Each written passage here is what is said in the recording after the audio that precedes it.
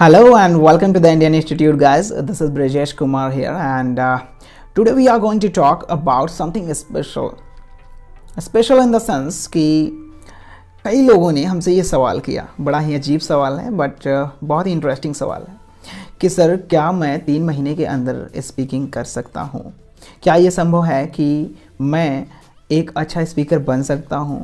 क्या ये संभव है कि मैं एक फॉरेनर की तरह बात कर सकता हूँ? Like that.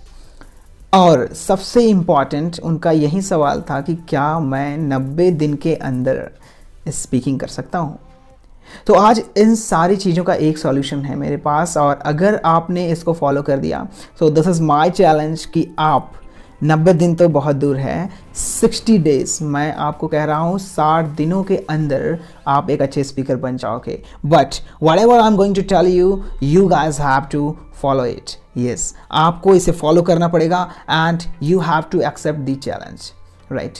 Challenge in the sense कि मैं जो चैलेंज आपको देने जा रहा हूँ, आप उस चैलेंज को एक्सेप्ट कर लीजिए, डेफिनेटली आप एक अच्छे स्पीकर बन जाओगे। Got it?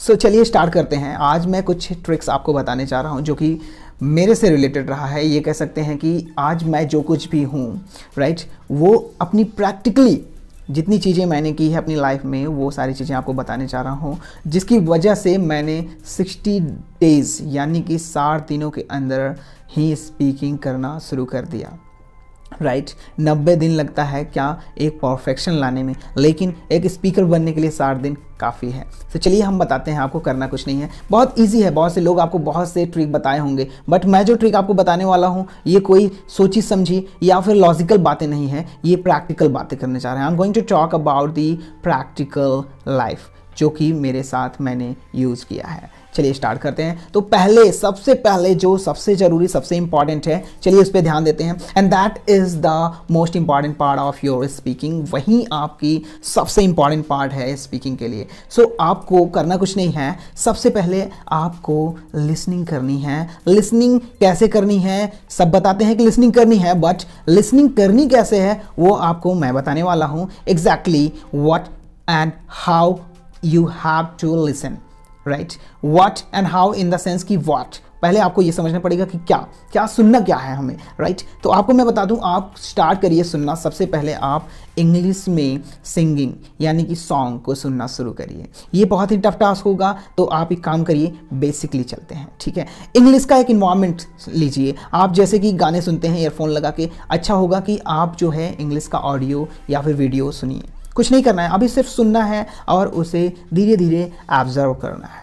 सुनने का मतलब ये है कि आप क्या करिए, आप इंग्लिश के न्यूज़ देख सकते हैं, उनको सुन सकते हैं। अब देखने और सुनने में दोनों में ये क्या हो जाएगा, एक प्रॉपर कॉम्बिनेशन हो जाएगा कि आप जो सुन रहे हो अगर वो नहीं समझ में आ रहा है, एटलीस्ट आपको वीडियोस में दिख रहा है, तो आप इंग्लिश के न्यूज़ देखना शुरू करिए। That is the most important. Otherwise आप इंग्लिश के कोई भी ऑडियो को सुनिए जो कि एक प्रॉपर इंडियन इंग्लिश स्पीकर होगा, पहले उसकी ऑडियो सुनिए, राइट। देन आफ्टर धीरे धीरे आप क्या करो, सिंगिंग यानी सॉन्ग, जो भी सॉन्ग है इंग्लिश के, उनको सुनना शुरू करिए। इससे क्या हो रहा है, हमारे अंदर की क्या होती है, एक तरह से इन्वायरमेंट क्रिएट हो रही है जो हमारी इंटरनल इन्वायरमेंट है। व्हाट आई मीन टू से कि हम लोग बचपन में क्या करते हैं, छोटे होते हैं, छोटे से बच्चे होते हैं, तो अपने मम्मी पापा को सुनते हुए, लोगों को सुनते हुए, कई लोगों को सुन कर ही हम लोग क्या करते हैं, अपनी इंटरनल जो एक्टिविटी होती है हम ऑटोमेटिकली बोलने लगते हैं। जैसा वो लोग बोलते हैं वैसा हम बोलने लगते हैं। बिल्कुल उसी तरीके से आपको बच्चा बनना पड़ेगा। You have to be a child. जी हाँ, आपको एक चाइल्ड बनना पड़ेगा, आपको एक बच्चा बनना पड़ेगा। आप जैसे ही अपने आप को एक बच्चे की तरह ट्रीट करने लगेंगे स्पीकिंग के लिए, तो आपका रिजल्ट बहुत अच्छा आने वाला है। जैसे ही आपने क्या किया, धीरे धीरे इसे सुनना शुरू किया, तो आपके अंदर एक इन्वायरमेंट बन रही है। अब क्या कर रहे हो आप, 24 घंटे के अंदर अंदर कहीं ना कहीं, कितने 16 घंटे, 14 घंटे, 10 घंटे, कोई बात नहीं, आप 4 घंटे 5 घंटे से स्टार्ट करिए, धीरे धीरे इसे इंप्रूव करते हुए एटलीस्ट आप इसको 15 यानी कि 15 घंटे तक सुनने की कोशिश करिए। 15 घंटे तक अपने आप को उसी इन्वायरमेंट में रखने की कोशिश करिए। That will be better for you. मैं आपको ये इसलिए कह रहा हूँ कि आप अगर 15 घंटे की कोशिश कर रहे हो तो 10 घंटे तो ज़रूर आप सुनोगे। And this is the big example for me. आप क्या किए, आप धीरे धीरे इन्वायरमेंट आपके अंदर बन गया। Now you have to use it. आपको यूज़ कैसे करना है उसको समझना है। जी हाँ, तो अब आप क्या करिए, रीडिंग भी शुरू करिए। दूसरा है, पहला तो आपकी लिसनिंग हो गई, दूसरी ट्रिक क्या है, आपको रीडिंग करनी पड़ेगी। रीडिंग के लिए आपको दो ऑप्शन चूज कर सकते हो। आप क्या करो, रीडिंग के लिए न्यूज़पेपर, इंग्लिश के न्यूज़पेपर रीडिंग करो और राइटिंग करो। इससे आपकी स्पेलिंग की जो एरर होती है वो राइटिंग के माध्यम से डेफिनेटली दूर हो जाने वाली है। बट आपकी जो रीडिंग स्किल है वो आपकी प्रोनाउंसिएशन स्किल आपकी सही होने वाली है इसके माध्यम से। तो आप रीडिंग करिए, आप न्यूज़पेपर पढ़ सकते हो, आप नॉवेल पढ़ सकते हो। दिस इज वेरी इंपॉर्टेंट कि आप इससे बहुत अच्छा रिजल्ट मिलने वाला है। क्यों? क्योंकि आप जब रीडिंग करते हो तो आपके सामने न्यूज़पेपर में कहीं ना कहीं रोज नए नए वर्ड्स मिलने वाले हैं और उन सारे वर्ड्स को आप क्या करिए, फाइंड आउट करिए जिनके आपको मीनिंग्स नहीं पता है। और जैसे ही आपने क्या कर लिया, फाइंड आउट किया, उसको राइट डाउन किया, फिर दूसरे दिन आपने न्यूज़ देखा तो कहीं ना कहीं न्यूज़पेपर के वोकैब से रिपीट होते रहते हैं। तो इससे आपका बेनिफिट होने वाला है एंड श्योरली एंड डेफिनेटली आपका बेनिफिट इससे होगा और आपका रिजल्ट बहुत अच्छा आने वाला है। तो दूसरी चीज हो गई रीडिंग। अब आपने नॉवेल पढ़ा तो उससे भी कहीं ना कहीं आपको नए नए वोकैब्स मिलने वाले हैं जो कि आपकी डेली रूटीन से ही रिलेटेड होंगी। बस आपको थोड़ा सा समझने की जरूरत है। थोड़ा सा आगे बढ़ेंगे तो अब तीसरा पॉइंट हमें देखना पड़ेगा and that is the also very important topic. What I mean to से कि अब आपको क्या करना है, इसको यूज में लाना है। तो यूज में लाने के लिए लोग कहते हैं सर इन्वायरमेंट नहीं मिलता, सर कोई बात करने वाला नहीं मिलता, सर कहाँ पे बात करें, कहाँ पे यूज करें। तो अब आपको फाइनली जो तीसरा काम करना है that is the most important कि आपको अपने आप से बात करनी है। अपने आप से बात करने का मतलब ये है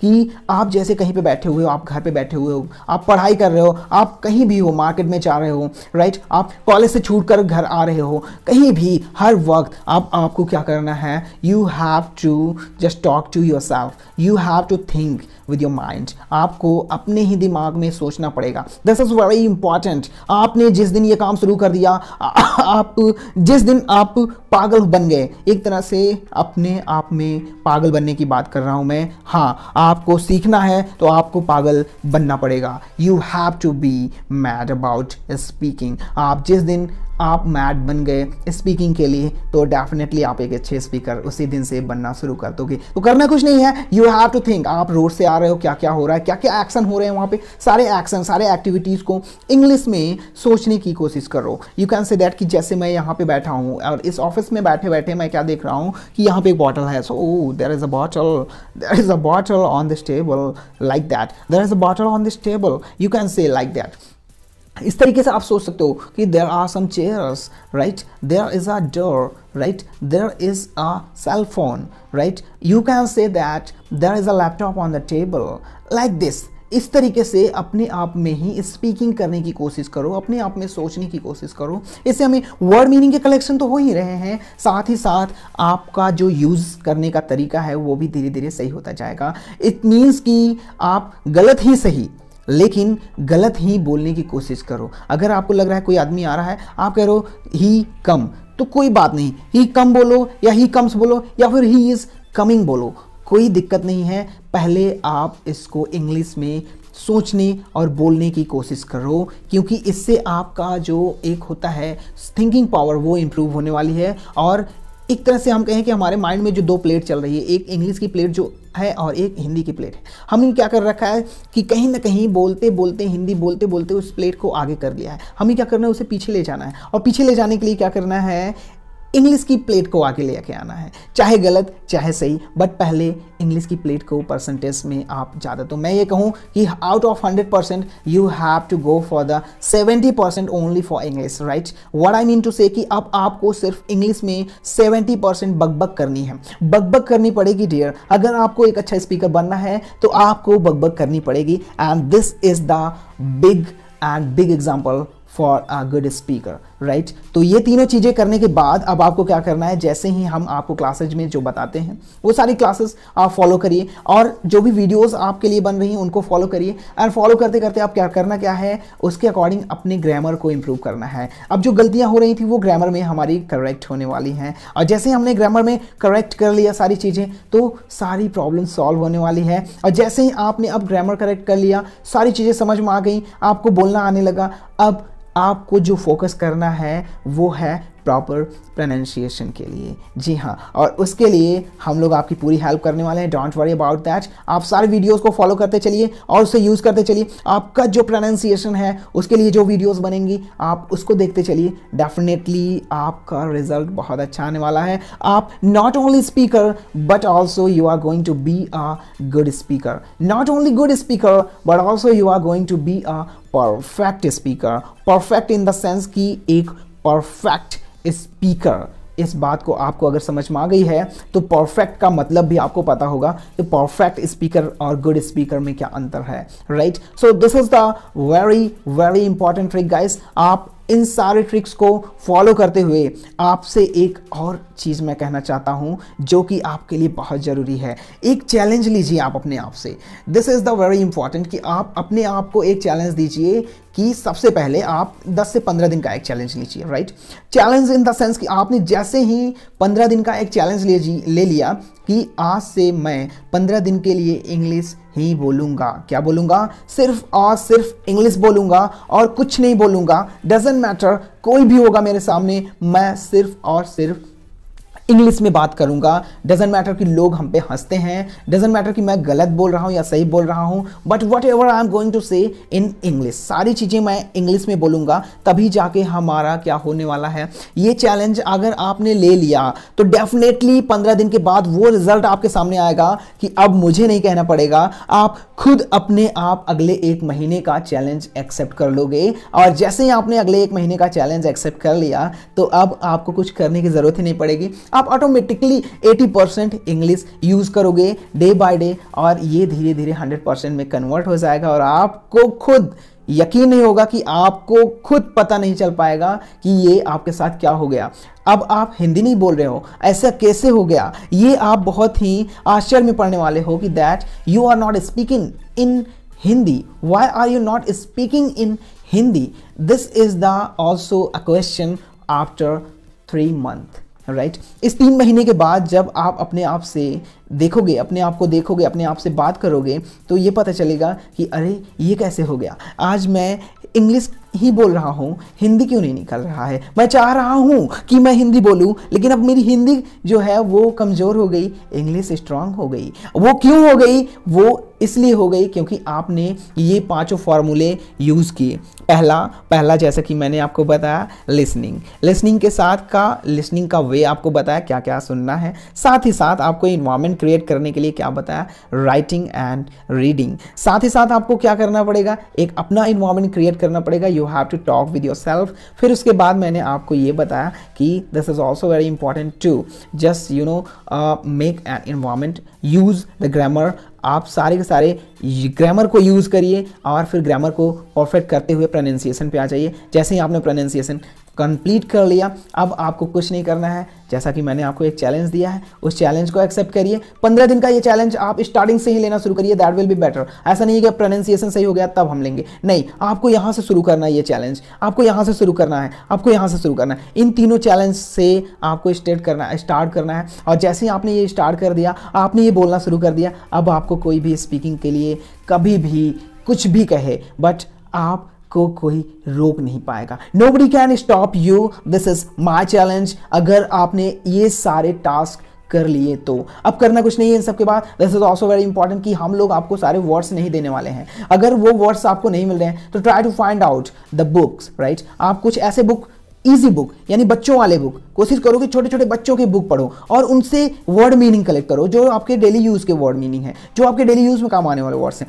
वो सारे वर्ड्स आप कलेक्ट करते चलो और उनको यूज़ में लेते चलो। जैसे जैसे आप इसको यूज़ में ले जाओगे डेफिनेटली अब आपको स्पीकर बनने से कोई नहीं रोक पाएगा, कोई भी नहीं रोक पाएगा। सो आई होप कि आपको ये वीडियो पसंद आया होगा। आई होप कि आपको ये सारी बातें समझ में आई होंगी and I believe that you guys are going to do the all things same like that what ever I have told you. जितनी भी चीज़ें मैंने आपको बताई हैं, अगर आपने इसे फॉलो कर लिया तो अब आपको स्पीकर बनने से कोई नहीं रोक पाएगा। चलिए, थैंक यू सो मच। आज के लिए रखते हैं बस इतना ही। मिलते हैं आपसे अगले वीडियो में। आई होप कि आप ये सारी चीज़ें करने के बाद, एक अच्छा रिजल्ट आने के बाद, आप हमारे इस चैनल को सब्सक्राइब कर लेंगे। अभी नहीं कर रहे हो कोई बात नहीं है, बट ये ट्रिक यूज़ करने के बाद अगर आपको लगता है कि हाँ ये ट्रिक बहुत ही काम की चीज़ है और मैंने कुछ इससे सीखा है, तो आप ज़रूर मेरे चैनल को सब्सक्राइब कर लीजिएगा, क्योंकि ऐसी बहुत सारी अच्छी अच्छी बातें हम आपको बताने वाले हैं। ये छोटी छोटी हैं मगर बहुत ही मोटी बातें हैं guys, please take it serious. आप इसे सीरियसली ले जाइएगा, तभी आपके अंदर एक कॉन्फिडेंस आएगा और आप एक अच्छे स्पीकर बन पाओगे। सही या गलत, आज से इंग्लिश स्पीकिंग अगर करनी है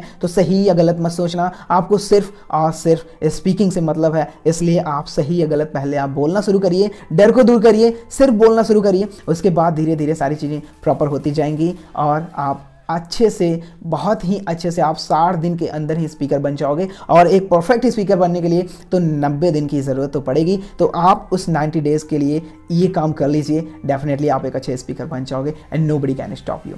चलिए, thank you so much for today. आज के लिए रखते हैं बस इतना ही, मिलते हैं नए टिप्स और नए ट्रिक्स के साथ। So thank you so much for today, bye bye, take care, have a